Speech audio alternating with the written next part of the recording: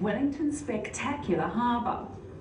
It was built over 100 years ago as the Queen's Bond, a place to store goods from overseas on which duty had yet to be paid.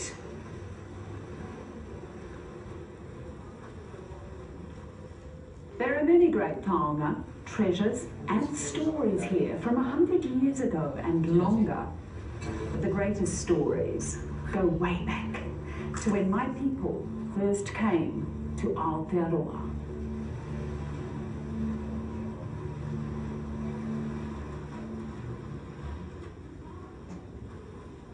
Our stories and legends have been handed on from generation to generation, and today they're written about in books like this, so they can be shared with everyone.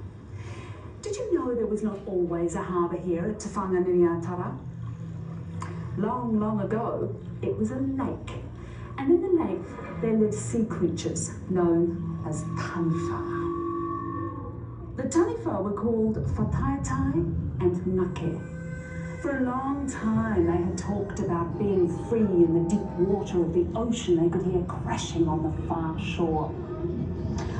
One day, Ngake, who was a restless, turbulent taniwha, decided he would do something about gaining his freedom.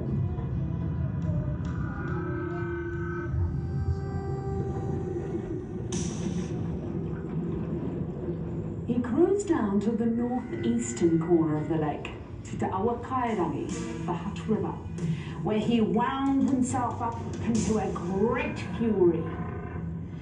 Then, twisting his tail up like a giant spring, he headed straight for the southeast at great speed and with much taniwha noise.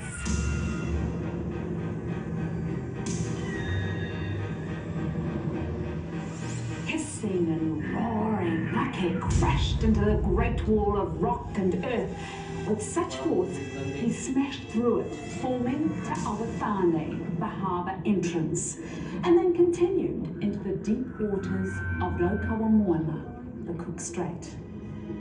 The rock Te Aroaroa Kupe, or Steeple Rock, the rocks Te Tangihanga or Kupe, also known as Barrett Reef, and the rocks on the eastern side of the harbour entrance at Matauranga are all the wreckage of Ngake's great push to freedom.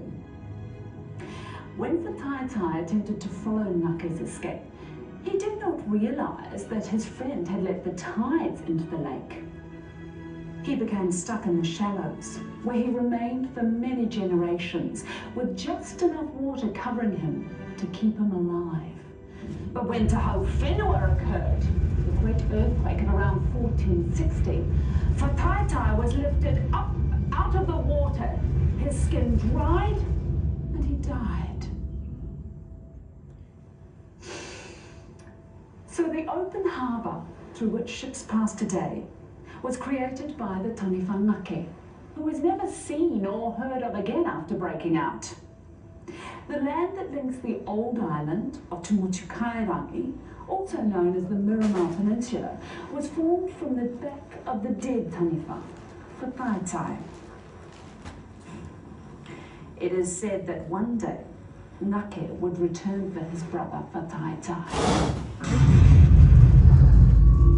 What's that? If I didn't know better, I'd say Ngake has returned. But that's impossible. The taniwha are long, long gone.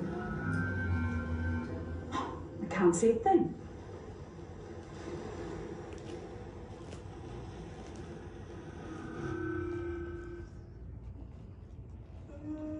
Maori tales are filled with the name Maui, a mischievous demigod who was responsible for many wondrous as well as strange occurrences in the legends of New Zealand.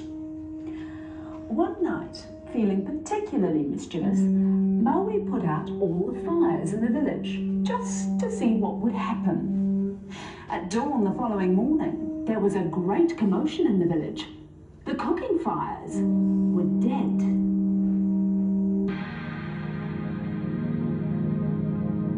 Maui's mother ordered him to go to Mahuika, his grandmother, and collect fire from her and bring it back to the village. Mahuika was the source of all fire. She was the goddess of fire. Go to your grandmother now, Maui's mother commanded. But don't play tricks on her, and don't tease her, because she will punish you. Maui left the village and followed the path his mother told him to take, and eventually arrived at the House of Fire. "Who are you?" his grandmother demanded. "I am your grandson," the young man replied. "Do you come from the direction of the wind that is blowing in my face?" she asked. I do," Maui said. "Then you are my grandson, Maui Tiki Tiki Aparanga. What do you want from me?" "I have come to ask for fire," Maui said. "All the fires in our village have gone out." "That is not a problem," the old woman sighed as she pulled the nail from her little finger. As she did so, it burst into flame. "Here," she said, "take this back to the village and light all the fires with it." Maui took the flaming nail, thanked Mahuika, and headed home. But he had not gone far before he mischievously dropped the fiery fingernail into a stream. He went back to Mahuika and told her the fire had gone out. She pulled out the nail from her third finger, which burst into flame as she handed it to him. "Take care of this one, Maui," she warned. Again, Maui set off on the path to his village, and again he dropped the fingernail into the stream. Maui continued his trickery on the old woman. He wanted to see what would happen when she gave him the last of her fire. When he returned for her last fingernail, Mahuika screamed at him. "You're playing tricks on me, you wicked boy!" As she tore out her only remaining nail, it roared into flame, and she threw it to the ground. The whole place caught fire. "Take it all!" she cried, "and take my class with you!" Maui was terrified by his grandmother's awesome power and ran for his life. Before the fire could catch him, he turned himself into Kahu the hawk and flew back towards his village.